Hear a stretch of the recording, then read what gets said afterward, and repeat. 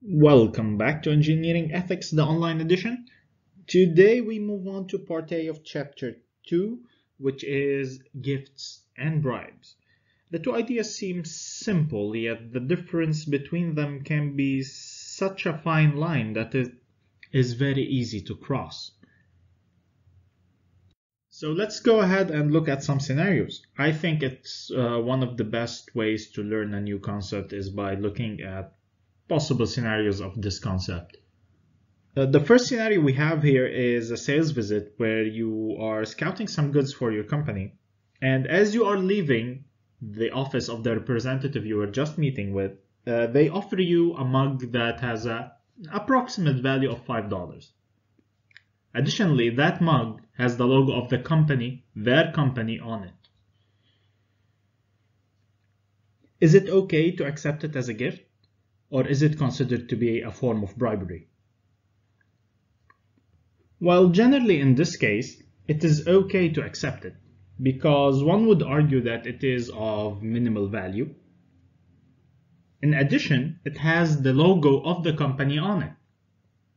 What this means, it is part of their advertising campaign, so they offer it to everyone. So generally, it is okay to accept it. Everyone gets that. It's no special treatment and it's nothing over the top.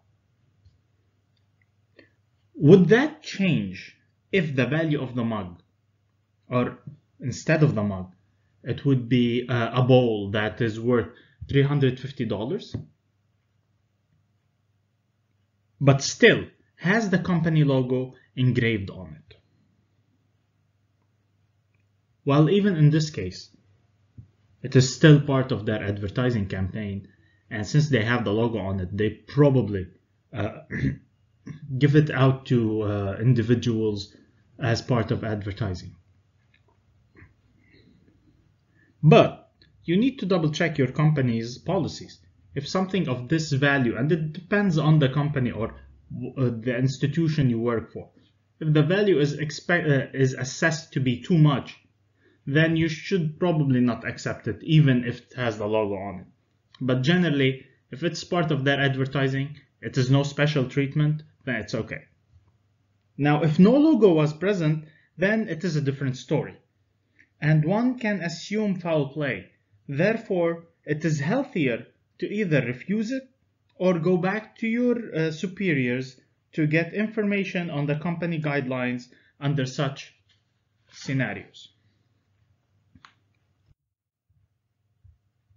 In the next scenario, we go into another sales meeting, but this time you run into the lunchtime.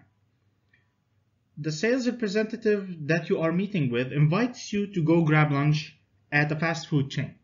Let's say KFC, McDonald's. Each person pays their own tab. Would that be considered acceptable? Well, yeah, it is okay, definitely. Unless your company operates in a domain that requires extra strictness in this area, let's say you work for the government. Additionally, it is a fast food restaurant, so you won't pay more than $10. So it is okay. Furthermore, you are paying for your own bill. Even if it was a French restaurant and you're paying your own bill, it is still a very safe zone. The issue may arise when the representative would pay your bill. Here it is highly important to check your company's ethical guidelines for assistance. Another scenario, while all of our scenarios today have a sales thematic, in this one, a sales representative invited you to play tennis at a local municipal court. Yet you may have a decision coming up soon that is related to their company. Is it okay for you to go? Take a minute to think about it.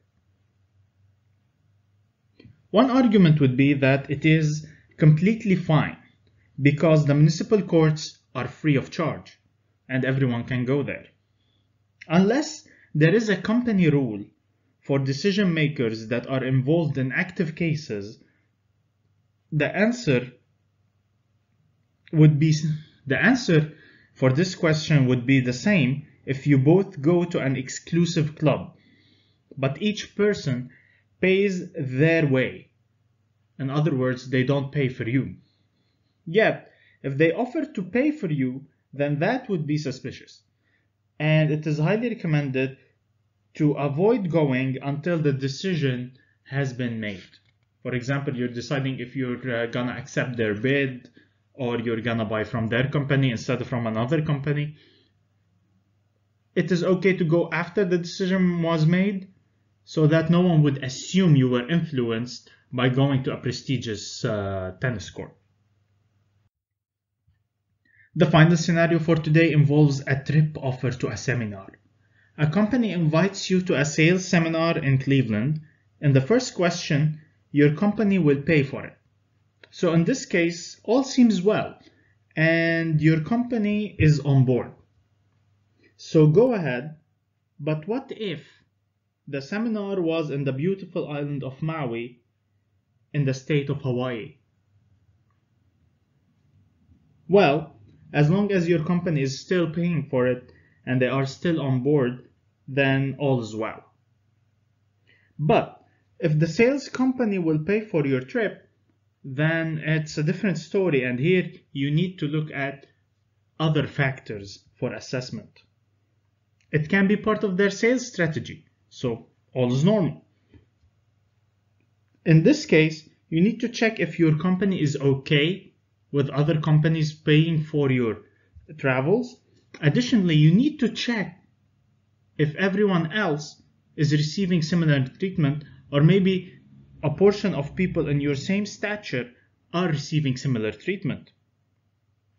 If you're receiving special treatment aside from everyone else, then this is suspicious. What if they offered you to get your whole family with you on that trip? Well, in that case, it would be weird and you should dodge it. Why would they invite your family? That is no longer professional. So based on the 4 scenarios, can you develop your own definition for what is a gift and what is a bribe? Well, generally, a gift is something of value that is given with zero expectations, whereas a bribe has an aim to influence an individual or gain a potential benefit. In class, we viewed a nice animated video on bribery in construction and how can it cause people to lose their livelihood and affects their lives negatively. The link for the video is in the description below, and it is the 2nd episode of Bribe Busters.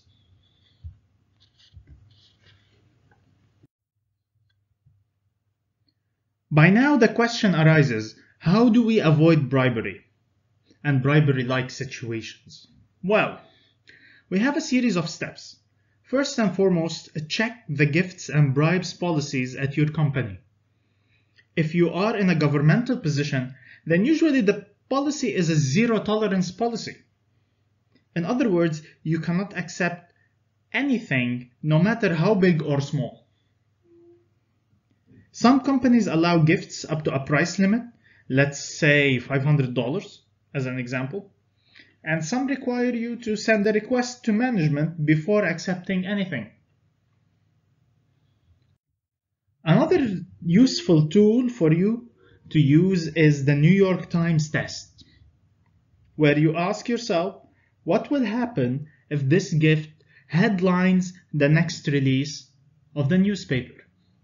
Well, if you are in a government position, that is probably bad news, because it is not okay for government officials to receive gifts from certain people or certain entities. That would be very fishy for the public. If it is bad news, simply don't accept it. With the New York Times test, we reached the end of Part A of Chapter 2, and I'll see you all in Part B.